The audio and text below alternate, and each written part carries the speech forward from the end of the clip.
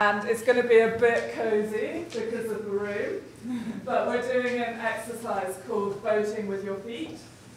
And what I've got here is 3 different statements that I'm going to read out. And in a while, I'd like everyone to come down to the front. And as Rosemary said, there's some bits here that you can pick up if you want to wear some beautiful badges. Welcome, do take one. I've got one saying, I'm here for the gender analysis. Gender and ethics is everyone's business.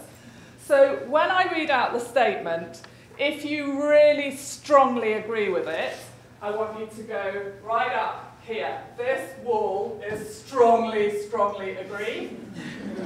And this wall, this side, is strongly, strongly disagree.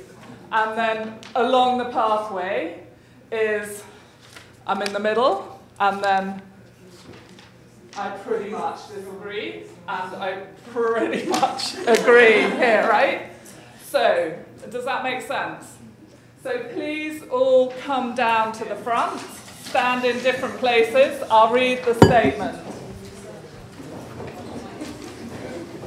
So remember, strongly disagree, strongly agree. Gender roles and relations are so context-specific, you cannot generalize learning across countries. I'll read it one more time. Gender roles and relations are so context-specific, you cannot generalize learning across countries. Can you remind us again for the really jet lagged? Strongly agree, strongly disagree. So you cannot generalise. So it's a negative question. If you think you cannot generalise,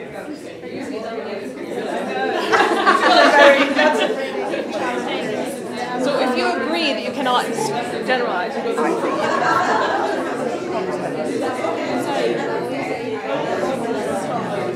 strongly agree. I can't do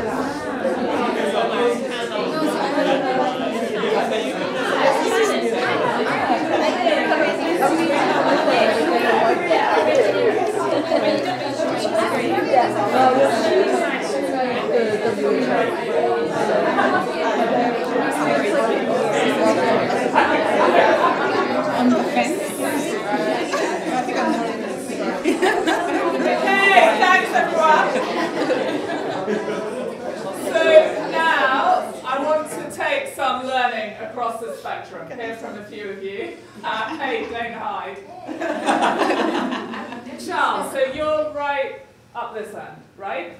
So you think that gender roles and relations are so context specific you cannot generalize, correct? So tell us why. Yeah, I want to borrow from my home experience. It really depends on the society. Sure. Like all on the level of education of the community or the age and whatsoever. So in my community, women are supposed to cook at home, and if they don't do it, the man will feel like you're not doing doing your role. But I think that in another context, anyone can cook. The man, the man can cook, a woman can cook. But in my community, women do the cooking.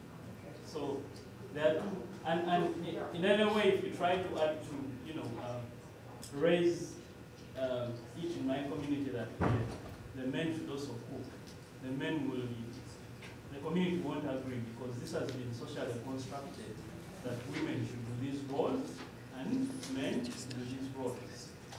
So that's the context specificity. Are you talking about rural Ugandan contexts? Are that social norms dictate that women and men's roles play out in certain ways in terms of household duties?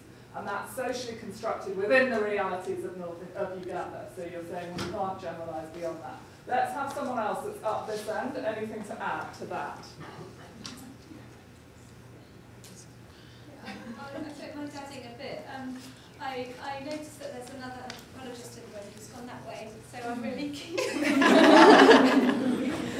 So I certainly agree with the idea that gender roles are very context specific. I'm sure we probably all do. I think the second part was the interesting bit about to what extent can we generalise our learning.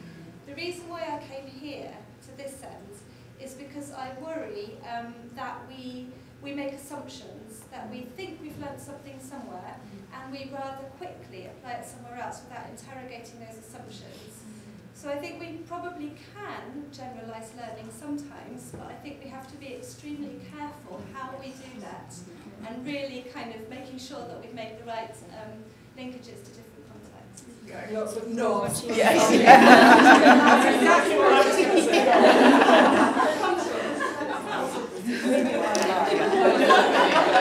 Okay, we're moving a little bit this way. Let's have a view. Well, I also think it's individual specific too. So I think there's a lot of ideas of what we have for gender that's context specific, but I think even within those contexts, women perform or men perform or other genders perform their role differently. And sometimes you can't generalize because you're making the wrong generalization. So I think you have to be really careful about saying all of society, this is what this role is going to do, because there's people who are outside of that as well, even within their own role. Okay, so as individuals, we have our own positionality, views, perspectives that are shaped by the norms around us, but we may react to those differently, depending on how we are positioned. And you have some concerns around some of the assumptions that we might make to generalize broader statements. Right, we're moving up. Let's have someone. So, as the other anthropologist, I agree with everything that I've heard over here, and I think that I'm here more out of personal political commitments, because I think that promoting equity, and this is gender equity, class equity, whatever kind of equity we're talking about, necessitates systematic analysis. And so while I wholeheartedly agree that gender is one of these, well, I don't want to say one of these categories, but it's a category that is constantly abused, because we take things like, we look at gender roles and we say, oh, I learned about one gender role and therefore I'm going to extrapolate to the entire world. I think that's seriously flawed, and I think that what you just said about individuals is super important for us to also keep into mind, that even if you've put your finger on the pulse of gender in one family, one place, it doesn't tell you much. But I don't see how we can battle equity without trying to distill forces like power relations down to basic roots.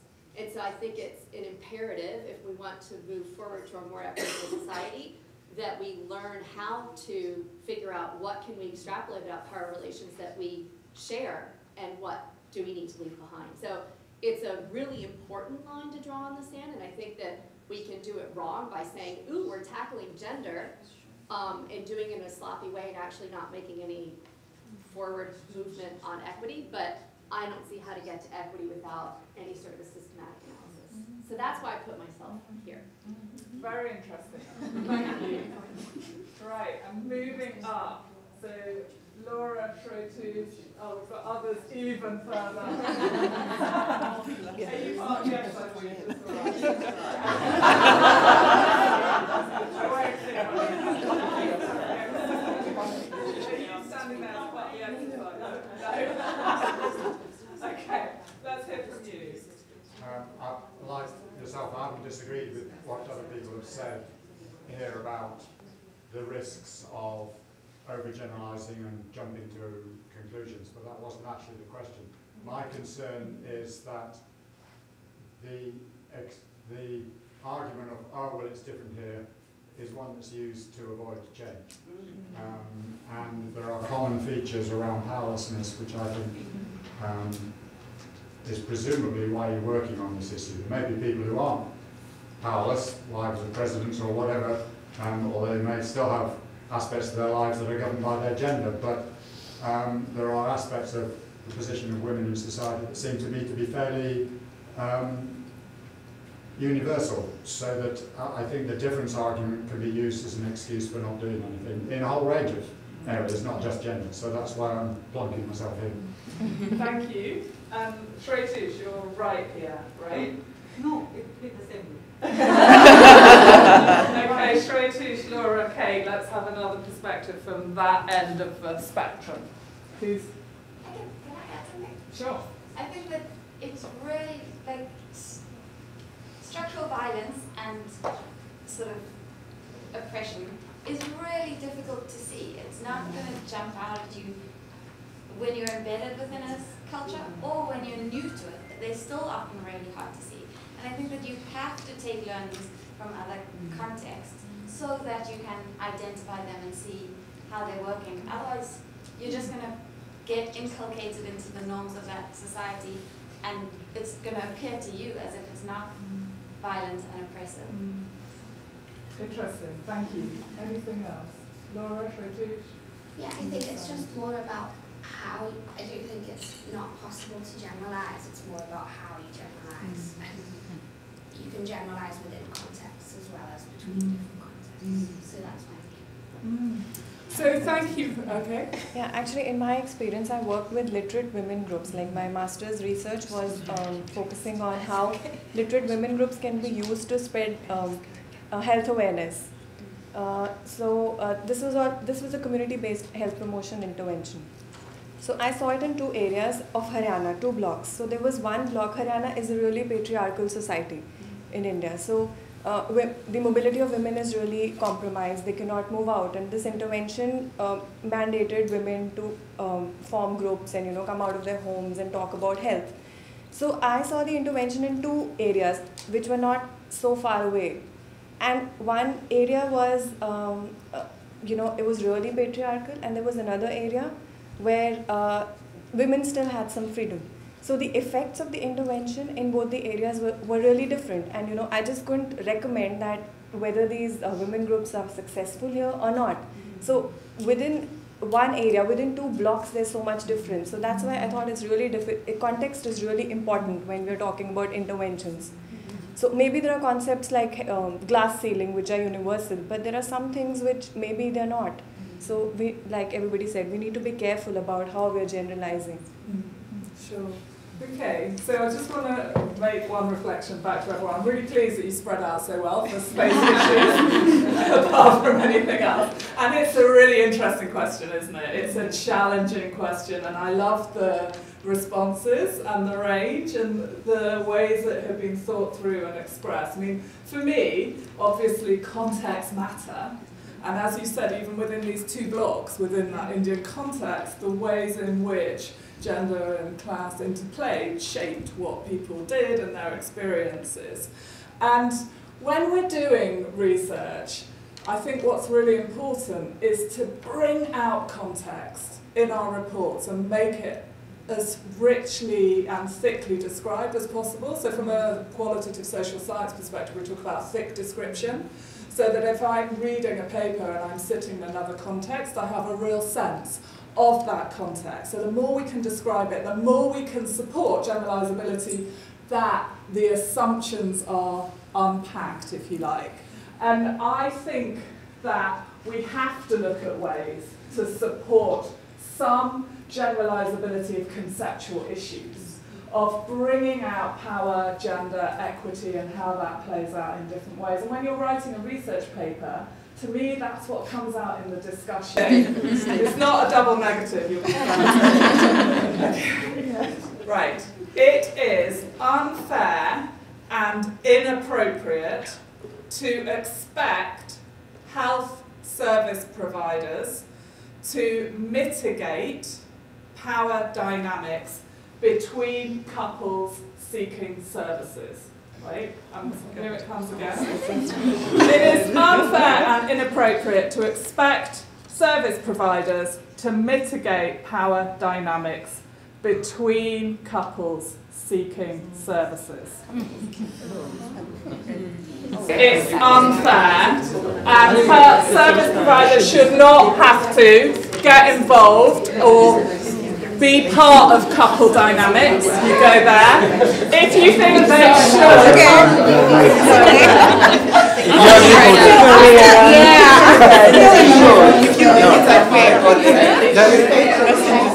little bit confusing. If you agree, where do we go? If you really agree that they should definitely get involved, you're up here. Okay, If we're you going. think they definitely should not get involved, you're up here. That's a different question. Because here, everyone's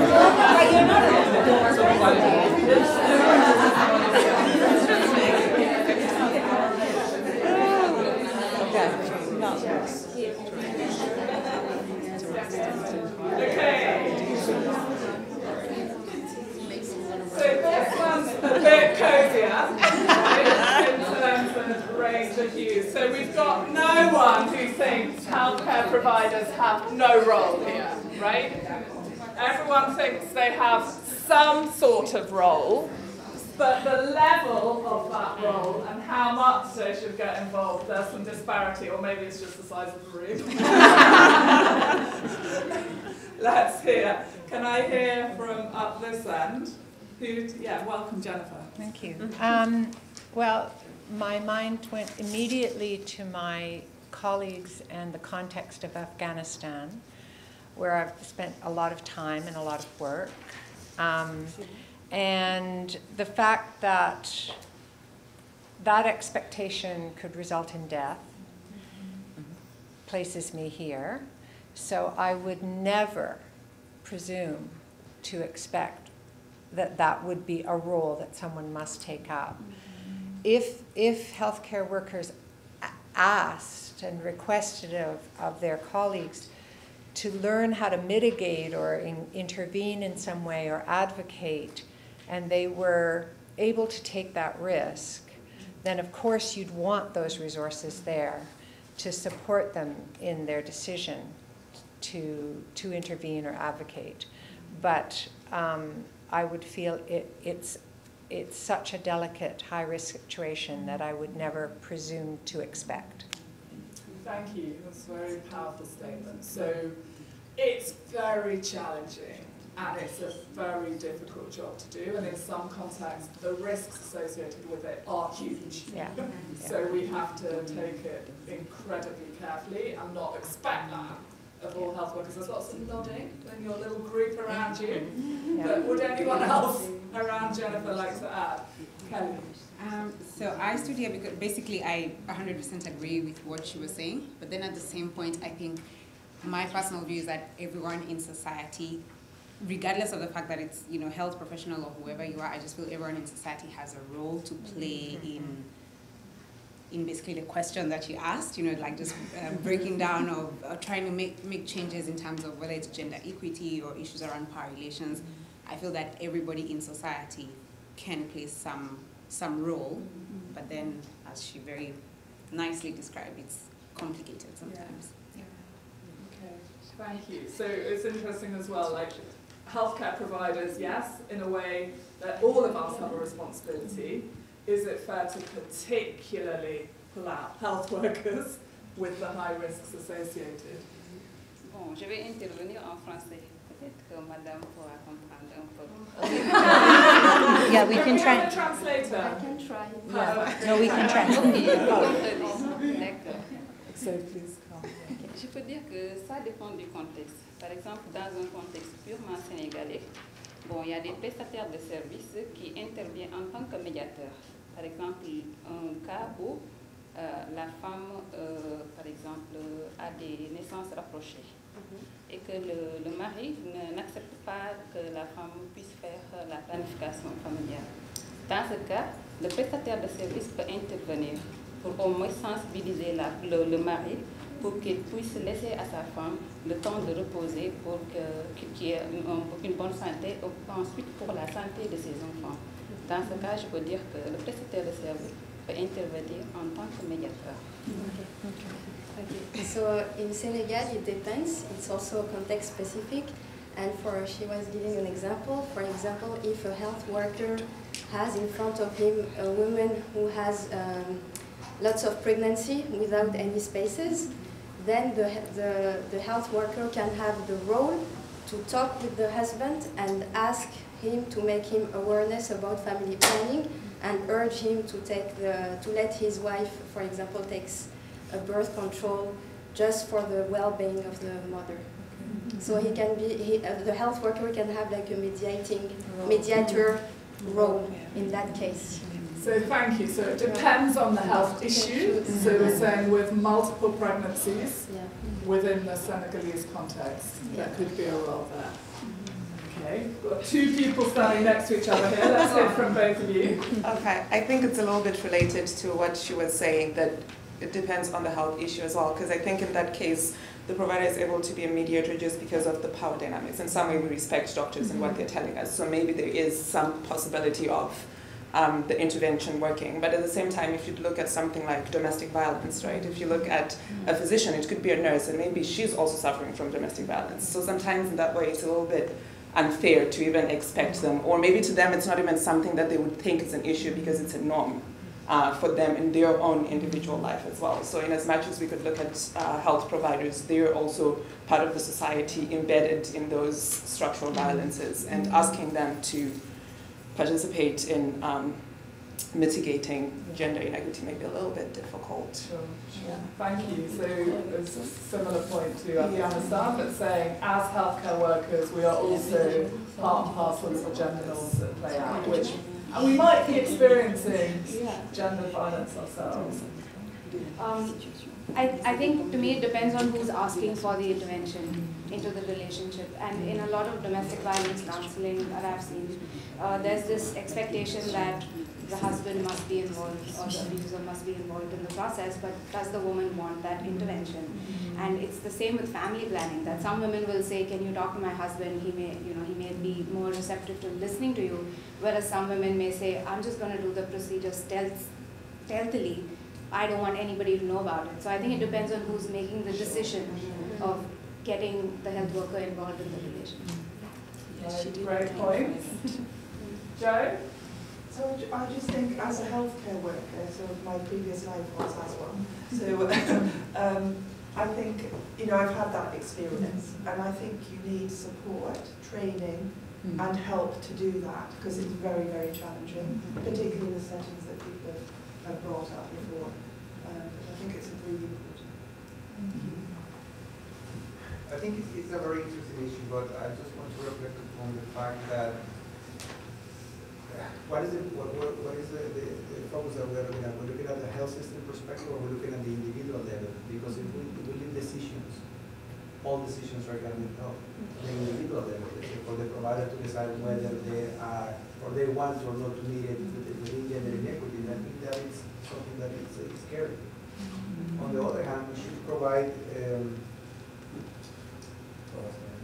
the other hand, I think we should foster, but across the health system, we should foster that people can first identify the gender inequities and do something about it. Because if you can do something, it's not that you have to solve the problem, but you can do a lot of stuff. For example, you can provide information when we talk about intimate violence exposure, right? You may not be able to solve the problem to remove the woman from that environment. However, you can guide her to resources in the community where she can get some help.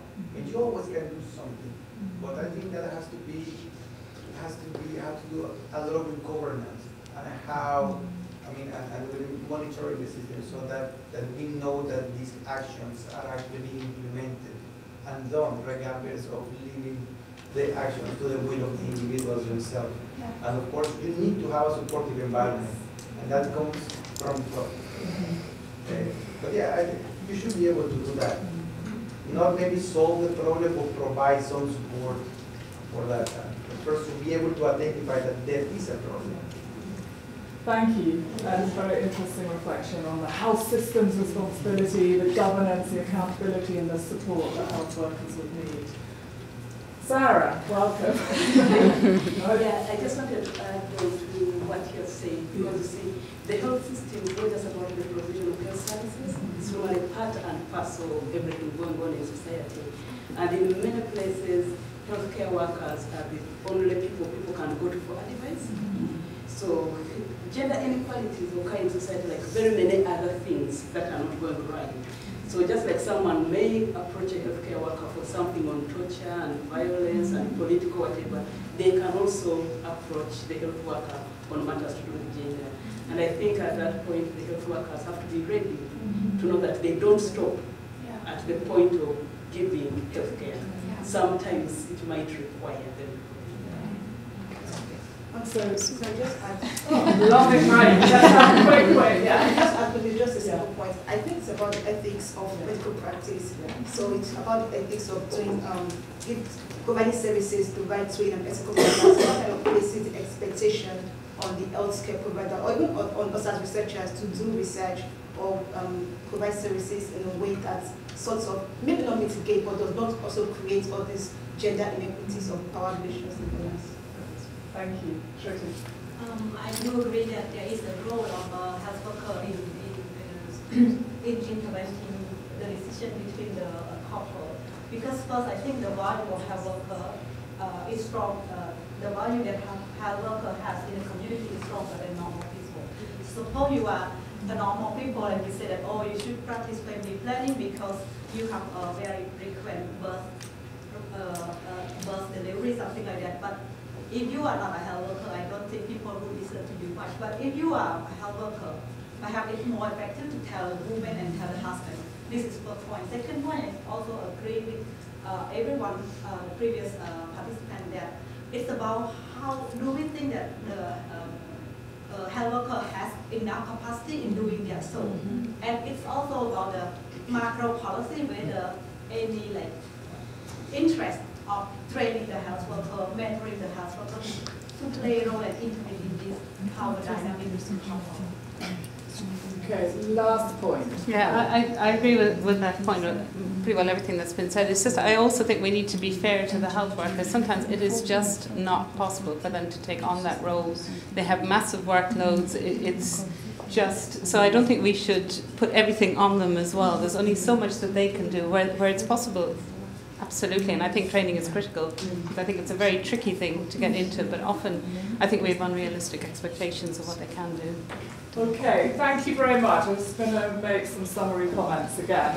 I think healthcare providers are people that we come in contact with throughout our lifetime, so they have the potential to be agents of change if appropriately supported. And the discussion to me here very nicely summarises the diagram Rosemary showed us earlier around gender analysis playing out at multiple levels. The individual as a woman, a man, a transgender person seeking care, the experience of the health worker, and the health systems and governance processes. And if we are to expect health workers to mitigate in highly sensitive political, gender relations and power relations, that could have extreme unintended consequences. The Afghanistan example brings that into sharp focus. We have to support them, and we have to support them through ongoing supervision. That also enables reflection on a personal perspective around how gender roles and relations shape us and how we interact, because we are also part of those. So there has been a lot of nice examples of health workers for change and other programs that enable that sort of reflection. So thank you. An interesting discussion, and I think one that is at the heart of gender equity and health systems and how it plays out at all those different levels.